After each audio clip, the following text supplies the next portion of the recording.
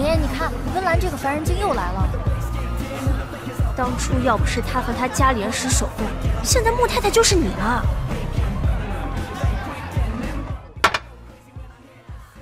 都说完了吗？既然我们想法不一致，那就没有必要再说了。庄文成的事情，我自己会处理。对了，兰博士那边我已经派人去联系了，你们仨就不用操心了。你们这破房子连个镜子都没有，真的是一刻也不想多待。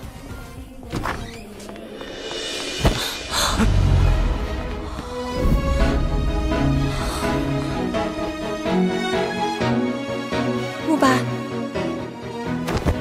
夫人，老板，慕白，我来接你回家。回家？回谁的家？我们的家呀。李明轩，签了他，我就跟你回家。你真的这么狠心吗？温岚，你能不能要点脸？穆哥哥他根本就不爱你，你还像狗皮膏药一样一直缠着他。慕白，我真的不能离开。够了！你们一家人谎话连篇，我早就已经受够了。离婚吧。慕白，啊！你给我滚！夫人，老板，夫人受伤了。等医生检查了再来找我。救护车，叫救护车！那你对温清做的事，可不能让温岚知道。半年前，我发现妈妈的死与庄文成有关。你混账你！庄文成，是我妈一步一步把你带到今天这个位置上，但现在你不仅背叛她，还为了这个小三打我。这是我妈的项链，你不配戴它，把它还给我！你住手！从那以后，我便失忆了。他们让我签署了很多财产转让协议，还骗我说跟慕白订了娃娃亲。要不是这次被撞到了头，我根本不可能想起之前的事情。那接下来你打算怎么办啊？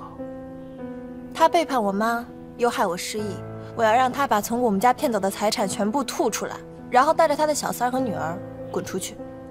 慕白那边呢？你打算把所有的事都告诉他吗？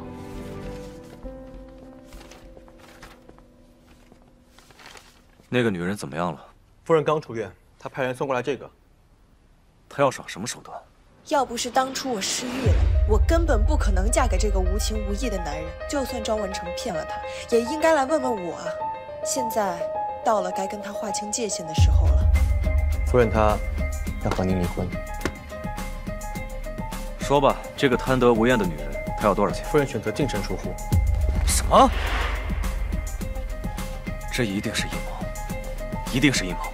这个女人坏手段了。夫人在医院清醒后说，当初瞎了眼，才卡上这个冷漠又绝情的人，所以坚决和您离婚。我这么完美的一个人，她竟然用这样的词形容我！恭喜老板，愿望终于达成了。离婚协议书我打印好了，您签字就行了。你有病吧？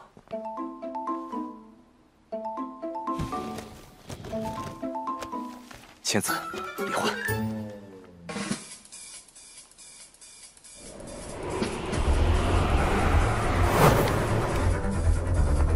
你这个绝情冷漠的人，赶紧签了吧！绝情冷漠，绝情冷漠，绝情冷漠，绝情冷漠。跟你结婚，我真是瞎了眼，瞎了眼，瞎了眼啦，瞎了眼啦！绝情冷漠，绝情冷漠，瞎了眼，我真是瞎了眼！绝情冷漠，不能签。温岚，我倒要看看你这次在耍什么花招。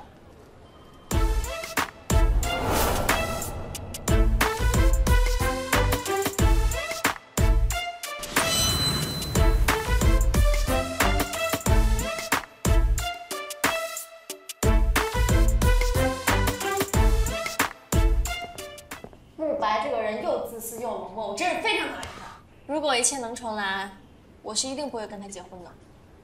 这才是我认识的兰姐嘛！你都不知道，自从你结婚之后，我发现你整个人都变了，没有了往日的自信，甚至你连你最喜欢的项目你都放弃了。好啦，我错了，不该放弃事业。哎呀，兰姐，我长大了，我不是小孩子了。长大怎么了？那也是我弟弟。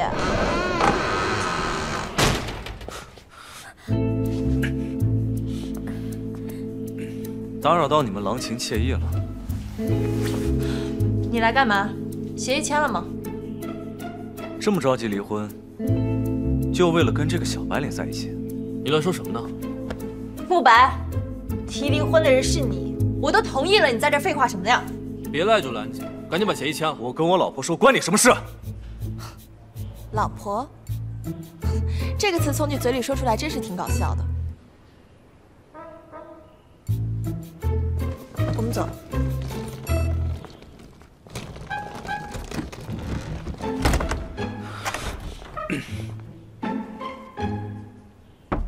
现在回心转意还来得及啊！强调一下，离婚协议尽早签给我。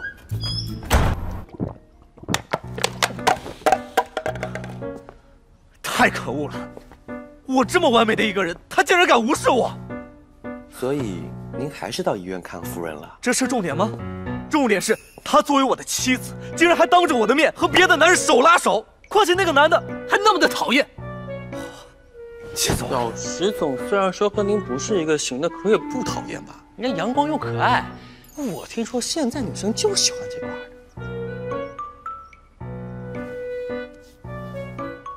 不行，跟这种审美有问题的人1秒都不能多待。合同、签字、离婚。离。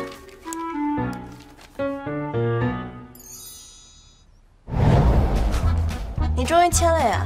我终于像丢垃圾一样把你丢掉。老板，签字。这根笔呢，是我平时签合同用的，用它签离婚协议不太吉利。有道理，用我的。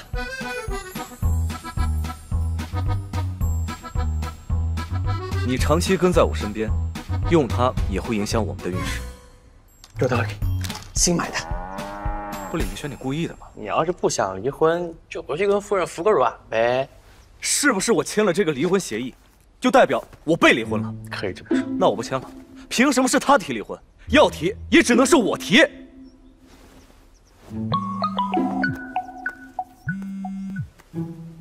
喂，先生，夫人在收拾行李，说是要搬出去住。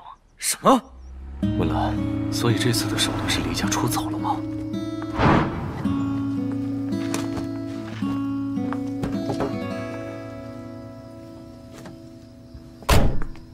干嘛？你要去哪儿？关你什么事儿？离婚协议还没有签，我现在依然是你的丈夫，所以我有权利知道。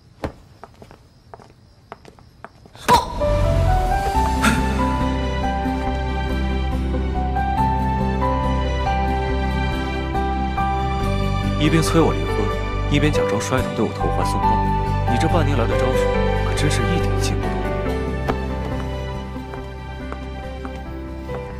你这是欲擒故纵吧？我知道，你根本不想跟我离婚。是吗？那个。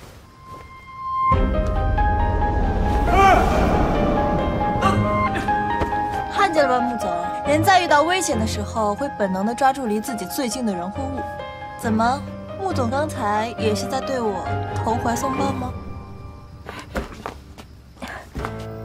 我这不叫投怀送抱，这叫妇唱夫随。慕白，我真是搞不懂你。当初提离婚的人是你，现在我答应了，你又开始死缠烂打。